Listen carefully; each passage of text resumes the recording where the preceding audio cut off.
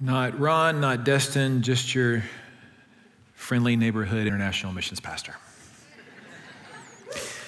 Yeah.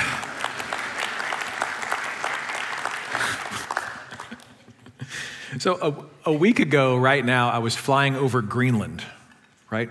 And it was funny because Brandon did not realize that I was away, and he's texting me, and I had the T-Mobile plan, and I was like texting him. I'm like, sorry, Brandon, I can't make fun of you right now about Baylor beating you. I'm actually over Greenland. And it was just a fun little interaction there. Had a great time in Africa, actually. Learned a lot about Africa. I was staying with these hosts, and I saw this pond in the back of their house, and I was asking about wildlife and everything because I'd already seen some spider monkeys, and that was really cool. You know, it's like they got stray spider monkeys, like we have stray dogs, and I'm just thinking that's awesome, right? I went to play with them, and they were like, "No, you really don't do that." And so then I said, "Well, what else is around?" And he said, "Well, there's an alligator that lives in the pond behind our house." I'm like, "Oh, well, that's great." And I said, "Well, do you ever see it?" And he goes, "No, actually at night you can see its yellow eyes if you go out there." And I'm like, "Okay, check mark, not going out at night. I'm good. I'm gonna stay here in the comfort of the house." And I was like, what else is around, you know? And he said, "Well, we do have a lot of snakes." And I'm thinking about snakes like snakes like in Lantana where I live, you know? And he was like, no, our we have like anaconda and boa constrictors and black mambas. And I'm like, oh, good, this is so good. It just keeps getting better. Because I'm thinking about the reality that I've seen like horses or, cattle eaten by anaconda, right? I mean, and I'm looking at this little space underneath the front door. I'm like, can an anaconda come through there? Like how? I'm just staying up at night, looking around, checking things out, And you may have entered this week going, oh my goodness, Thanksgiving is here, all of these relatives and the cooking, and is Kroger going to be stocked with anything? And you know what? You're not being chased by an anaconda, all right? And so this is going to be a good week for you. It's going to be a good week. It's going to be a good week of Thanksgiving and gratefulness. And I'm here to speak a little bit about what happens internationally, and then we're going to dial it into a specific theme that I want to address, that I believe has been on my heart for some time, and I want to share this with you. As we jump into it, though, I'm going to take about 5 minutes and take you on a trip around the world. And so 5 minutes around the world, that's a whole lot longer than my 27-hour journey last week, I tell you, all right? But we're going to do it, and I want to do it because you know what? We give as members and attenders of this church in so many different ways, and one of the ways you give is financially, and as you give, it fuels what happens around the world that we're connected to. And so whenever you drop those dollars in a box in the back, or as you give online, there's a variety of ways that is involving missions internationally as well. And you see, we have this friendship that we've developed over the last 10 years with a guy by the name of Elio and his wife, Ladies. And they have been here. They've talked on this stage a couple of times. They live in Havana. They have a church named Alamanderas Church. And Elio and I were talking. And because of the damage that has happened within an already ravaged country due to COVID and so many other issues at play within their government, there's a lot of people that have been starving this year. And it's either because they have money and they can't find food, or they don't have money and there is food. And so as you look at all of the situations there, and as we begin to pray and talk about that, it's really cool to see what happened, because this partnership was forged. And it was the coolest thing, because it was the Western Baptist Convention of Cuba. Yes, that really does exist. Right? And the government of Cuba, and Feed the Hunger, and Elio, and all of these they all came together. And now the food that we packed at the beginning of this week, and whenever Feed the Hunger, all that food that we packed is going in a shipping container and added to other food, so that this 40-foot shipping container of food is going to Havana to feed people that we know and love that desperately need it. And that's a huge blessing, right? It's awesome. It's awesome to see what God is up to. And that's going to be going out in a few weeks. Rehoboth India Missions, we're partnered with India in some really cool ways with church planting and so many other things. And Sastri and Paige Misal are a part of that ministry. Joshua was born this year to them, and it just goes to show you that missions is a part of addition and multiplication in so many ways. See, I told 9:15 y'all would laugh at that and you didn't, so we're just gonna move on. But there was also relief work that occurred in India because COVID-19 really had a lot of impact in some very severe ways around the globe when people couldn't work and when there were food shortages and when borders were closed even to food shipments that were not getting there.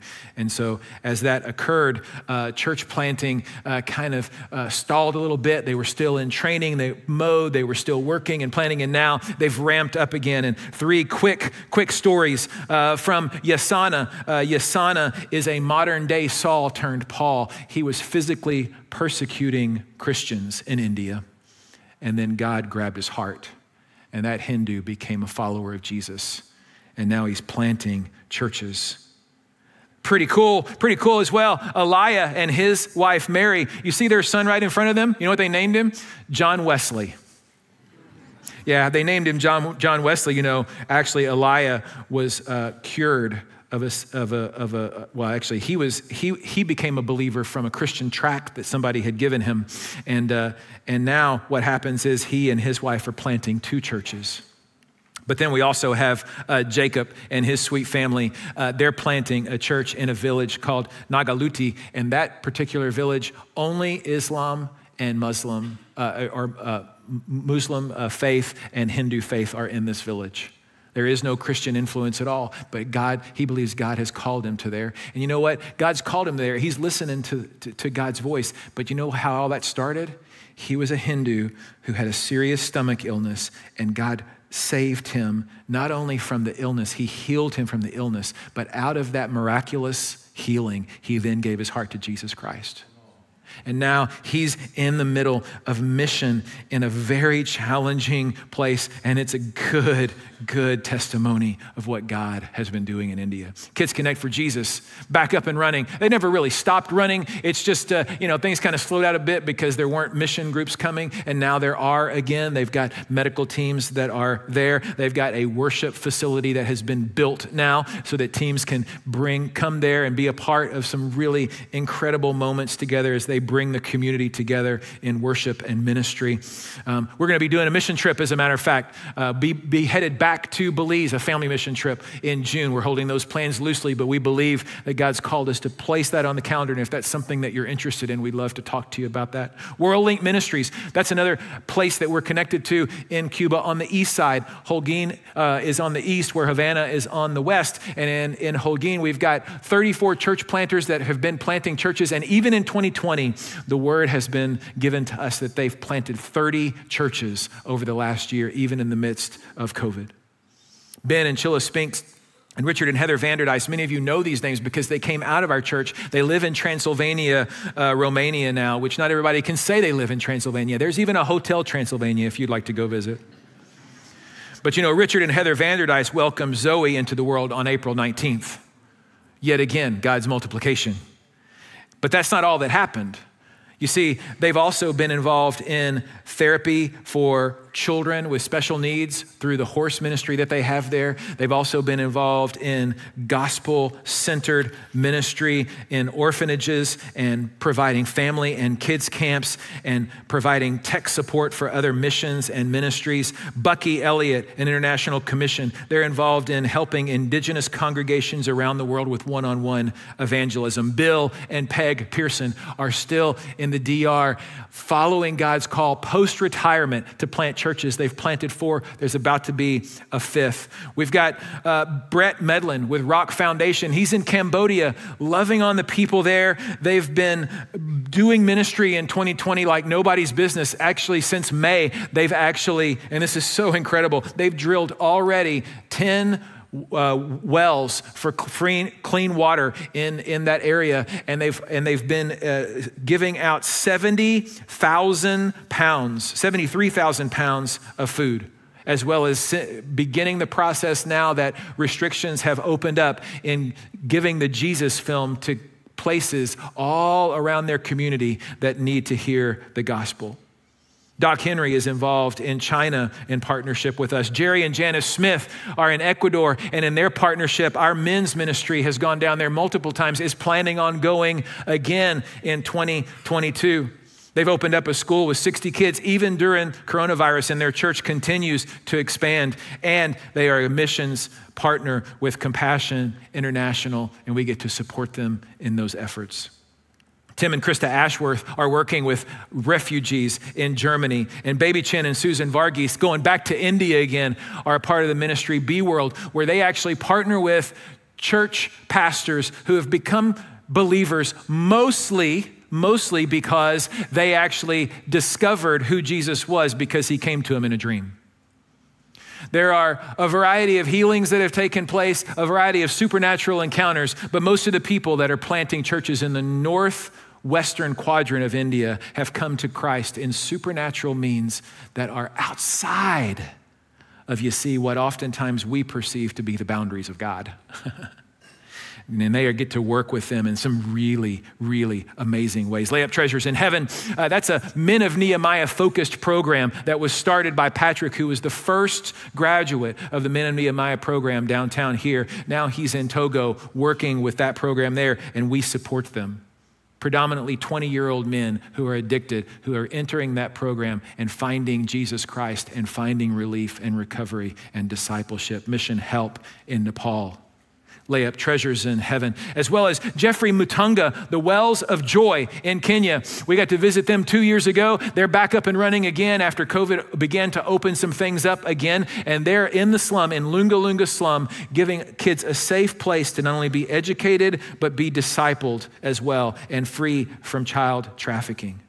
And Grangu Mission in Haiti, Port-au-Prince, doing a similar work where they've started a home that is run for abandoned and at-risk children. See, all of these ministries, as well as Reach Out Youth Solutions, are involved around the world. At Reach Out, we've actually started 4 new countries of training in youth leadership and development as we evangelize and disciple the next generation, also in Liberia and Niger and India and Honduras. You see, over 13 countries in East Africa where we are as Reach Out, there have been over 850 leaders trained, over 2,000 teens saved, and 9 churches planted. Those are just some of the things that have happened around the world as a result of what giving and commitment to an international focus of seeing all the world find Jesus looks like. And you've been a part of that. That's good news. You can clap on that. That's good. And so what you would imagine is that then I would come after this, as often happens on a Feed the Hunger Sunday, and give you a missional sermon about some incredible story internationally that is tied to a gospel-centric story in the Bible that we all walk away from and go, yes, I'm so glad the church is doing that. But this morning, there's a little twist. You've probably heard of the 1040 window. In the 1040 window, we've got those lines of latitude that are 10 degrees and 40 degrees, and it's the least reached people group in the world. This is comprising 5.1 billion people. And in this grouping of people, we see 8,700 distinct ethnic groups from North Africa through the Middle East into Asia, 68 countries wide. It is the majority of the world's Muslims, Hindus, and Buddhists. And for 25 years plus, the church, evangelical church, has been focused on the 1040 window. And I think we need to keep that focus there. And as a matter of fact, what you heard over that 5-minute commercial of our church's activity, much of what I spoke about would have been included in and around that 1040 window. You see, that's a cause, that's a missional moment, that's something that we are going to still be about. But some of you may have looked at the title if you were looking online or if you were involved on a screen somewhere and you saw that the title for this message was the 1030 window. And you guys thought, oh, that's so sweet. Well, Randy doesn't know how to write, but that's okay. But you know what? The 1030 window is what we're going to talk about today. It is a missional movement. It is a missional focus. And it's a focus that we need to be about from the 10-year-olds to the 30-year-olds in our world. It's a window that we are talking about right now as the church global that we have to, as the Big C church, get behind. We have to recognize that right now we are falling behind in reaching the 10 to 30-year-old window in our world. You see, the world is getting younger. It's just our country that's getting older. Well, us in Europe primarily. But that blip on the screen of us reaching our zenith years in a generation occurred in 2006. And now we're on the steady decline. Our average age is 38 and a half years old. Whereas the average age in Liberia, where I was just last week, you see, is 19 years old.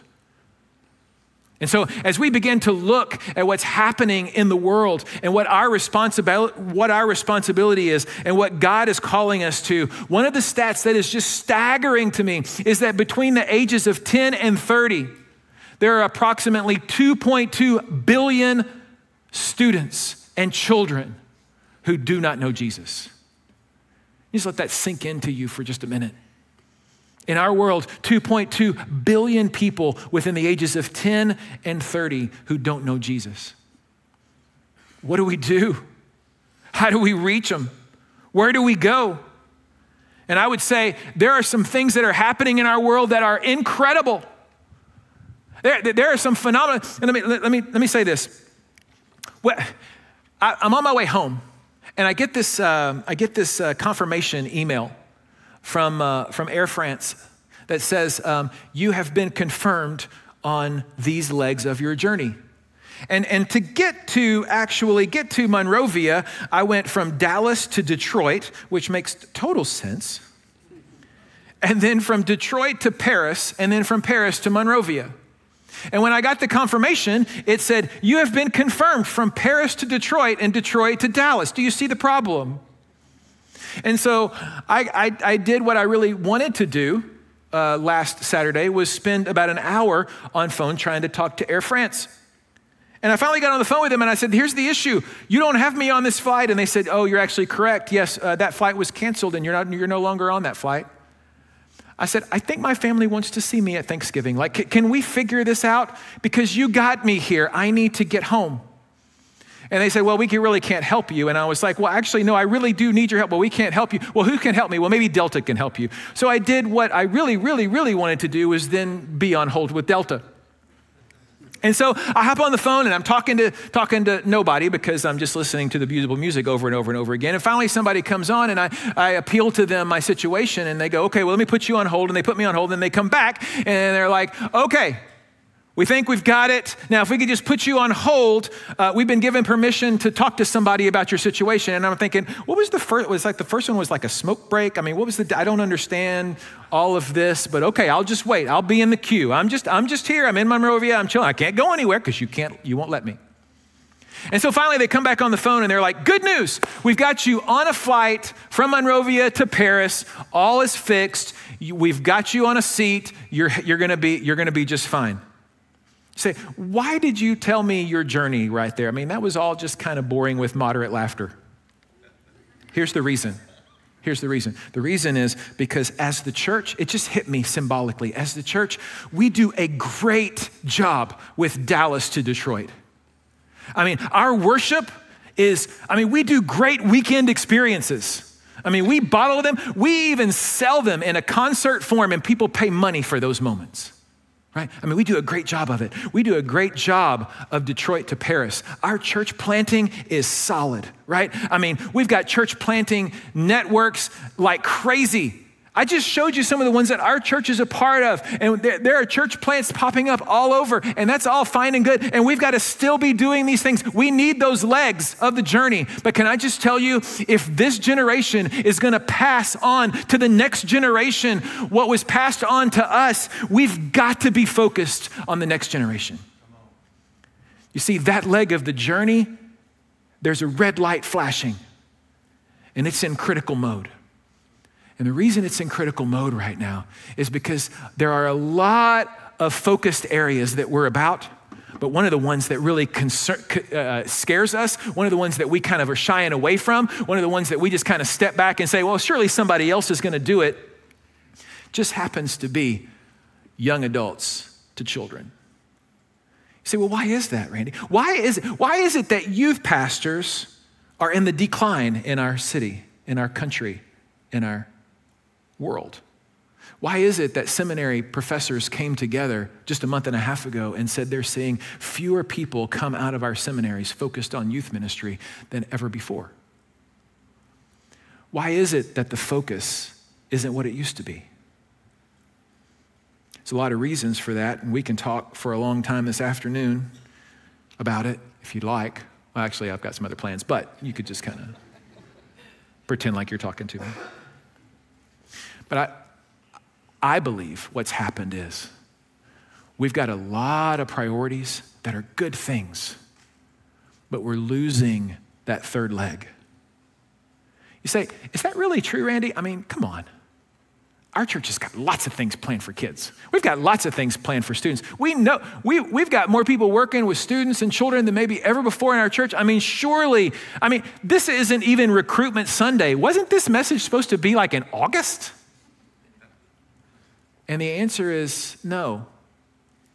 The answer is, for some crazy reason, God's placed me in this seat in this moment to have a lot of conversations with a lot of people and do a lot of study about what's happening generationally, and I just can't let go of it. And I need to tell as many people as I can, because we're about to face a tsunami. And if you're not aware of it, you're going to become aware of it. Generation after generation after generation gets different names. There are a variety of generations that you are familiar with, that you are involved in, that you are a part of. I mean, we've got generations like the silent generation. I'm not going to ask for show of hands because then that becomes incriminating, and you can always pretend that you're a part of the later one, and that's fine. But silent generation, 1928 to 45. Baby boomers, 46 to 64. Generation X, that's my generation, 65 to 80. I even got a woo out of that. That's cool. Millennials, 81 to 96. There you go. For those of you that are here and still in bed, that's your generation right there.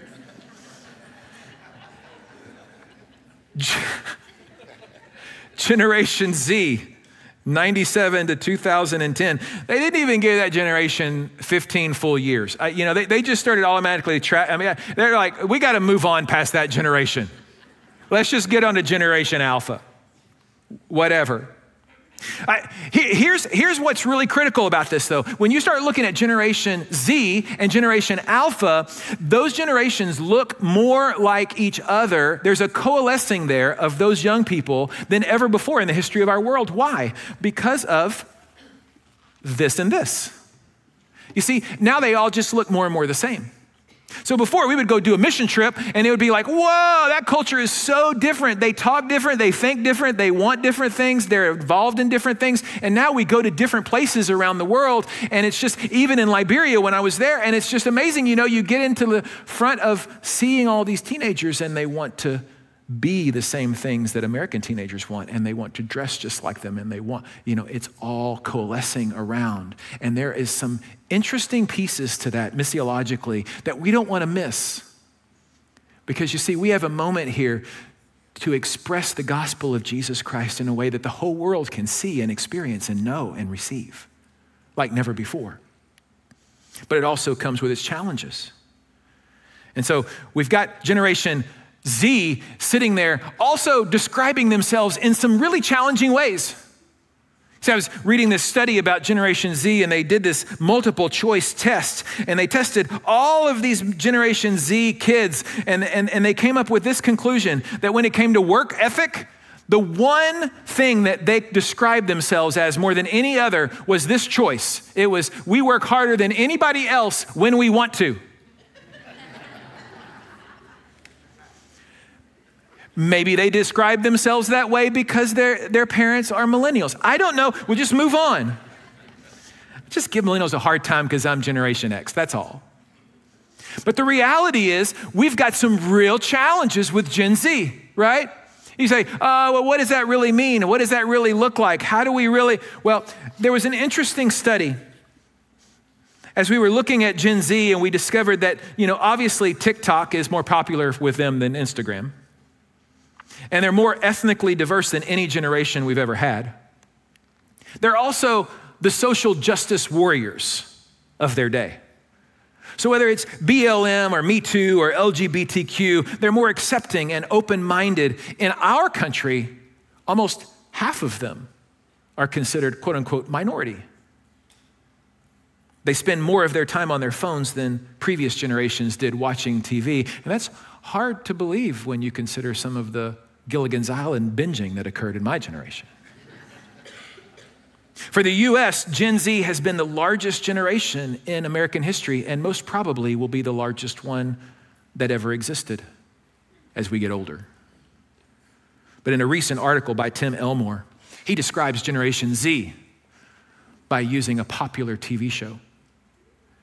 He says, if you've not ever heard of Squid Game or viewed it, it's probably a good thing.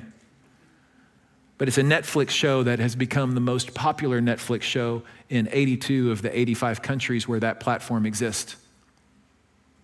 It's extremely popular among Gen Zers, so much so that, and I don't fully understand this because I've not watched the show, but white Vans slip-on sales are up 7,800% worldwide.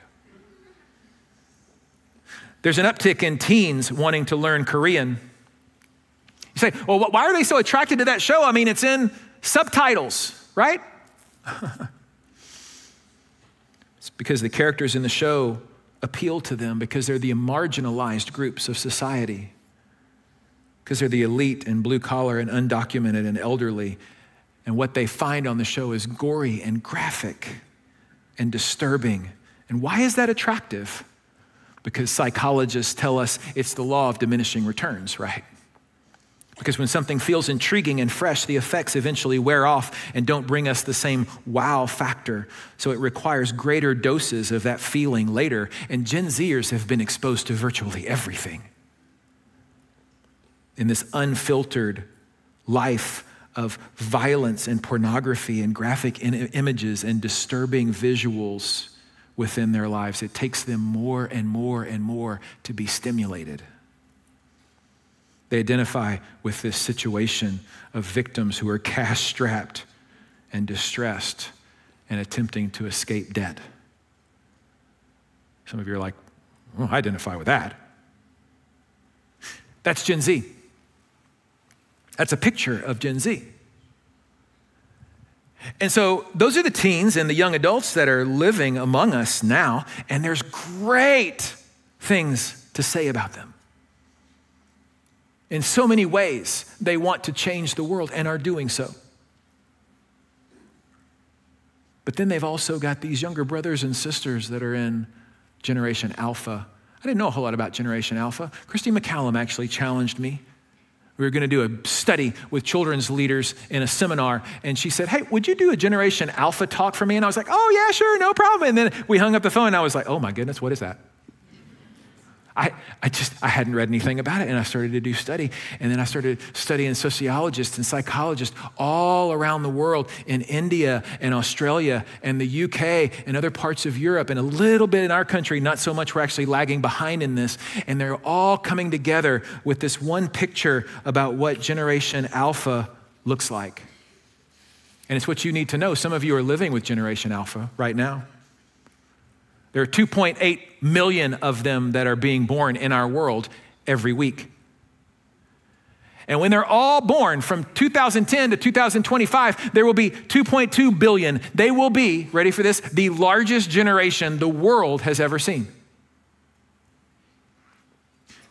The countries where the most of them will live and reside will be India, China, and Indonesia, but population is increasing in this generation.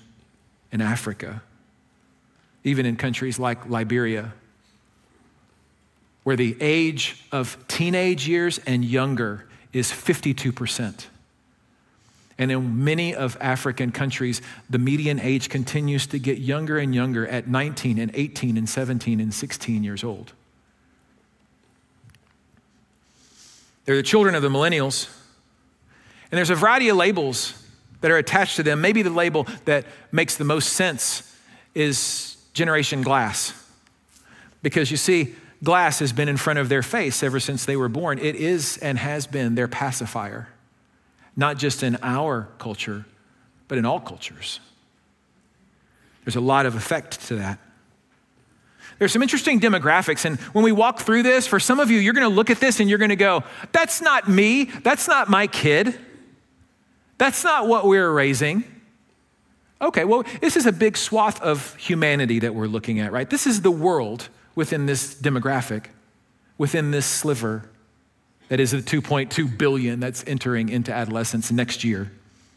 And it may not exactly represent you. It may not exactly represent our church. As a matter of fact, I'm going to do a little bit I'm going to protect the message here so that we don't get all offended in the room and just say, you know what? Our church has a student ministry and a children's ministry, and you are a parent, and there are things that are happening that are wonderful in our church and churches in our area and around the world. But for the last 15 minutes that we're together, can I just say to you that what I'm seeing and what sociologists and missiologists are seeing is that there is a call and a need for us to do even more. What do we see? Demographically, parents are older, culturally diverse, slightly wealthier, smaller family sizes, longer life expectancy. And there's that work ethic question. And you're like, but they're 12 years old and younger. What do you know about work ethic right now? Well, they're looking at their older brothers and sisters. What about their formative years? Here's what we're finding in our country specifically. The 8 to 12-year-olds in our country are spending on average 4 hours and 45 minutes of screen time per day that's not educational. Does that concern you at all? There's some interesting impact to that. One is that they're the most digitally literate generation that's ever lived. But they've also developed the shortest attention span we've ever seen on the face of humanity. And that's a concern for sociologists, because here's what's happening. At a point in time when adults should be running to kids to parent them and mentor them and coach them and love them and care for them, we are concerned about their behavioral issues and their emotional quotient so much that we run away from them and tell them, oh, go play, here's an iPad. And I see educators nodding their heads in the room because that's real life in 21st century America too. There's a shorter attention span. They're easily overwhelmed. There's a lower emotional quotient. And they're finding as they test these kids that there's a lagging behind in social formation, critical thinking skills, ability to assess risk, ability to develop practical skills and hand-on competencies, leadership skills, and abilities. All of these areas, but that's not all. They're finding with these kids that there's isolation and significant antisocial behavior. An early onset of pornography down into the 9 and 10-year-old age. Screen addiction, cyberbullying, and gender confusion. They're parented by a more progressive society that's caused them to become the blurred line generation. There's a blurred line now between gender. What is it? Work and family life. Is my mom, is my dad working, or are they home to be with me? Public, private. Is my health public or is it private? Is what I'm doing online public or is it private? The blurred line of truth. What is it? Do I know it? Does it even exist? And then globally, what we see in this upcoming generation and the Generation Z group is that their camps, religious, largely fall in two categories. There's the category of, I believe all religions are good. Everything is permissive. Everything goes. And the other camp that's just as large that says religion is irrelevant. It doesn't matter. It's not that I'm atheistic or agnostic. It's just that it's irrelevant to me. Those are the two largest camps of quote unquote religion in Generation Z and Alpha. So where does that leave the middle? The place where the cross exists. The place where John speaks of Jesus' message saying, I am the way, the truth, the life. No man comes to the Father through me, but through me. The exclusivity of Jesus, that doesn't really live in those two camps with 20-something-year-olds all the way down to the 3-year-old, younger than 3 yet to be born. How do we reach them with the gospel of Jesus Christ? Well, it comes down to why we do what we do. Do we really understand it? As a church, I think we do. I mean, we have it on the wall, and I think we've memorized it pretty well, right? That we're to love God with all that we are while making more and better followers of Christ. And we know that comes out of 2 greats, right? The Great Commission and the Great Commandment. We're just gonna love God, and we're gonna reach everybody that we can. But do we also believe that there's a commandment in Psalm 78 that speaks about turning our attention toward our children and to the next generation so that they set their hope anew on God, not forgetting his glorious miracles and obeying his commands? Do we believe that to be true beyond just the fact that we drop them off in the children's ministry, but the fact that that's true for all believers to pass the torch? To impress them on your children, Deuteronomy 6, verse 5. To train up a child in the way that he should go, and when he is old, he will not return from it. How do we keep a young man pure? Do we believe this, that it's really about God's word in his heart? 1 Corinthians 11:1. That's one of the biggest challenges that we have found globally with stepping into the next generation. It's because even in Liberia, last week when I was hanging out with those leaders, we were speaking in the seminary, we were talking with pastors and with teachers, and one of the biggest challenges that we found was they said, we don't feel ready to speak into the next generation because of our own life. Because where we are, we're not modeling what we need to model. And maybe that's what's kept you from taking a step toward them and instead taking a step away from them. Because on the inside, you just feel like, I'm not ready. I'm not worthy. I don't know that I'm an example that I want them to follow.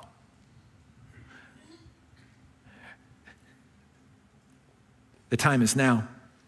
We know in Psalm 71, the psalmist says, my confidence since my youth, you see, to say we are planting the hope of glory in them.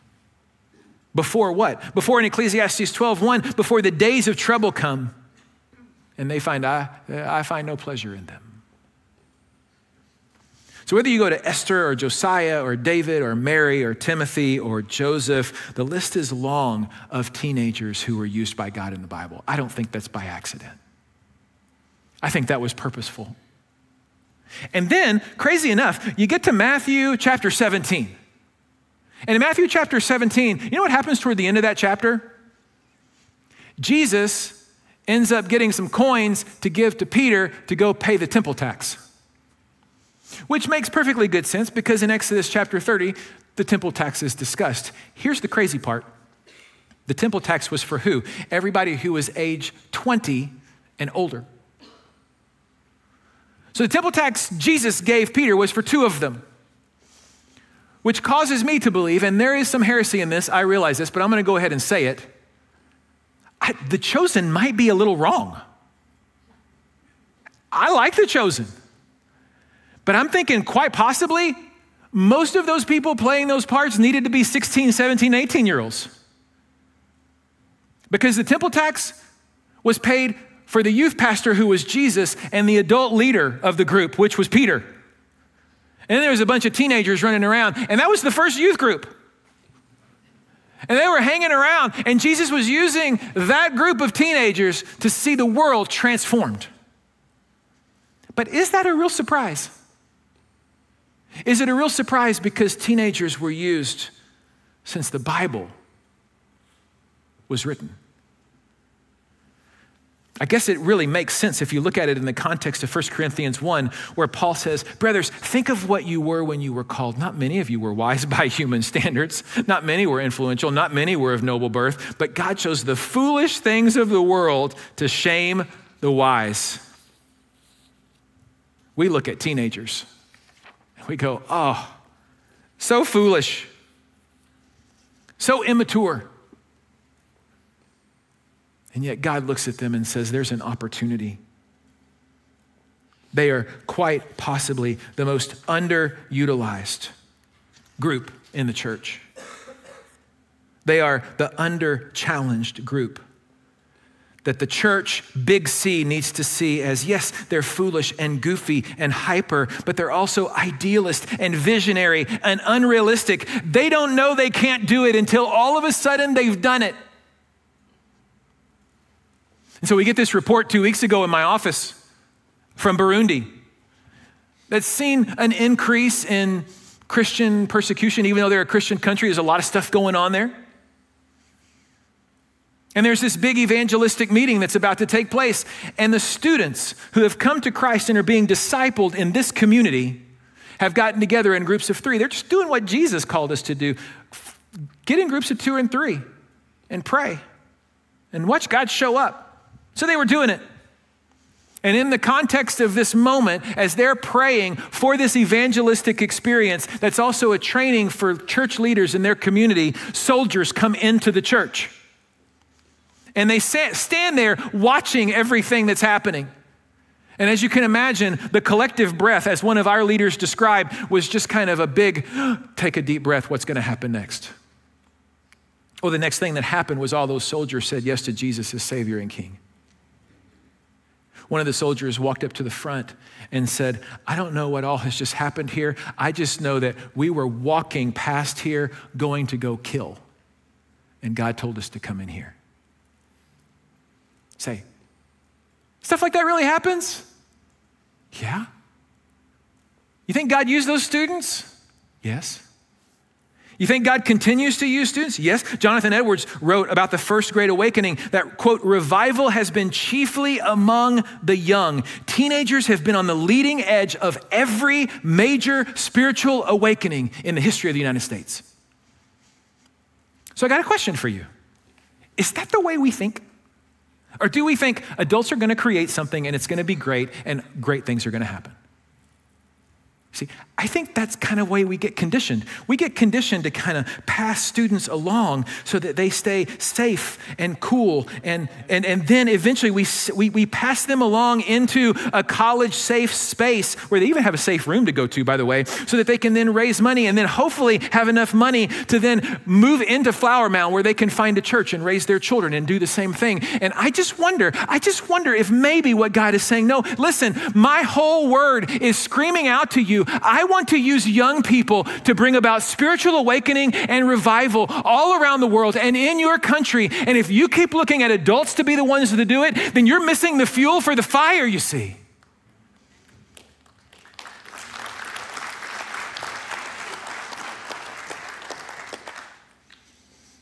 So what do we do about it? You say, you've been talking for a while, Randy, and you haven't given me anything of what to do. So let's close up this way. I'm thinking about moments of opportunity, and I'm thinking, when a child comes into your life, you are personally representing Jesus to that child if you're a follower of Jesus. And that thought needs to control everything that you do. So I'm not a great model. I don't see myself as Paul. I don't see myself as passing the torch. No, hear this. When a child comes into your life, if you are a follower of Jesus Christ, then you are personally representing Jesus to that child. And that thought needs to control all that you do. I don't know what the Spirit just spoke to you about that. It's probably different for every person in the room. I think God is calling us and rising up coaches and pastors and parents and educators and band boosters to go about reaching this generation like never before, because there's a huge generation coming. Maybe not quite as in the numbers in the United States as in other parts of the world, but with significant challenge, more than we've ever seen in a generation. And I'm not sure we're ready. So maybe more than anything else, this message is just to say, God, will you just help me get my house in order? Help me, God, put me in front of the mirror so that I can see everything that you're calling me to be, so that I'm ready when you call me into the life of a child, so that I can be ready to impact the next generation as I am focused and present. Meaning I take my phone and I don't bring it to the dinner table. Meaning I have a conversation with a child that has no technology, you see, so that we can be all there. So that I can love them unconditionally, because you see, what a teenager wants or needs is to discover who they are and why they're here. And that's going to go all kinds of different directions until finally. But you see, are we loving them unconditionally through it all? Are we asking good questions? Some of us, we don't ask good questions and then we get the grunt and we wonder why. Have I prepared with a little bit better question and a little bit better environment to engage? Am I learning their name? You say, I know the names of my family. Do you know some names of kids that run around out here? Do you know their name if they weren't wearing a check-in tag? Do you know what's going on in their life? Are you affirming often? Because you know what?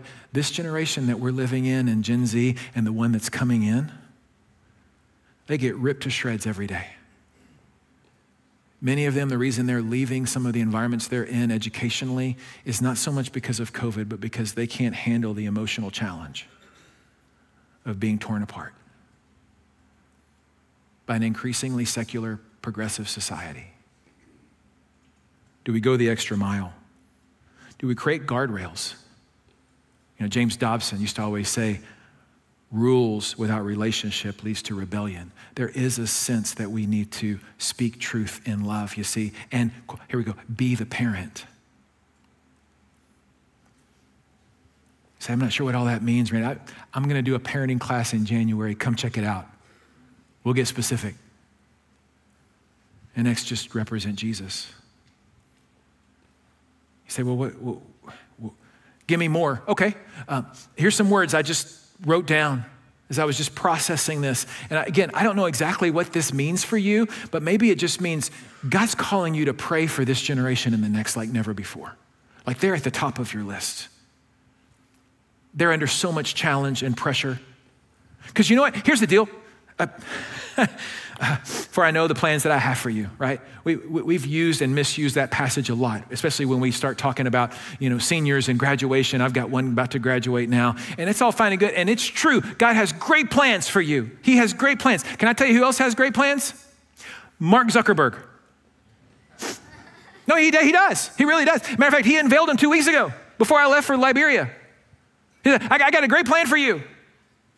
My plan is for you to live in a metaverse world where you spend Bitcoin to be all present in digital clothes that you purchase, to live in a digital world that you create, to interact with digital people, to ultimately be sexually stimulated in digital ways, so that then at the end of all that experience, I can take off those goggles and be more depressed about my current life than ever before.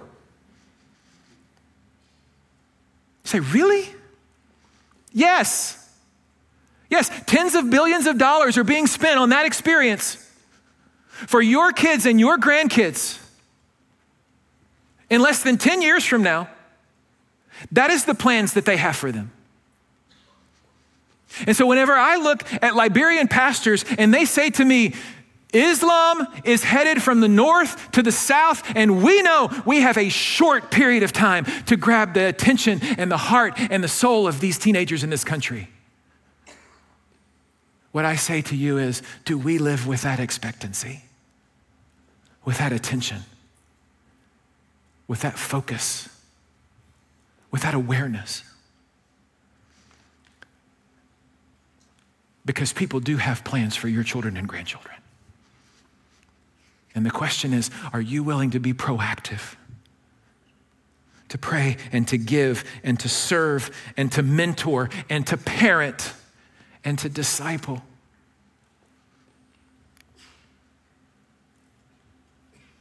In the book Sticky Faith, Kara speaks about students sticking to their faith post-high school.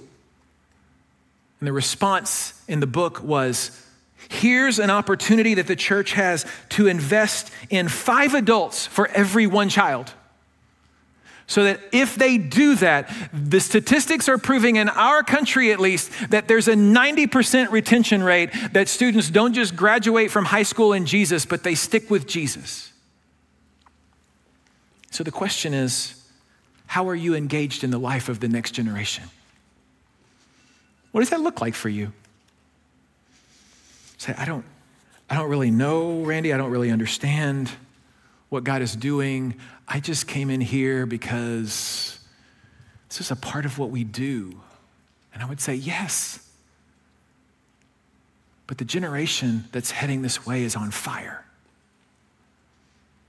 And what we want to do is meet them with the gospel in a relational way and point them to Jesus. Will you close your eyes with me?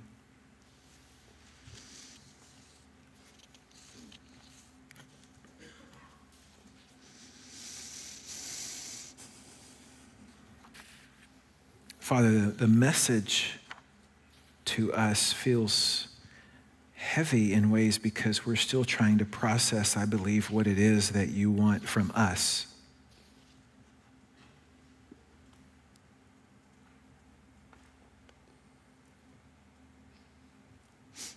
But God, all around the room, there are children and grandchildren represented. And some of them, some that fit in these categories, are going to be in our homes this week. God, may we represent you well to them. God, if there's something different that you're calling us to do, or more that you're calling us to do, God, as a church, may we just be open and listening to you. Father, would you stir us up so that we are not only focusing on 1 leg, 2 legs of the journey, but this 3rd leg. God, I thank you for a church that is living out the Great Commission and Great Commandment. Father, may we do more of that in our lives, in our homes, in our families, and around this world.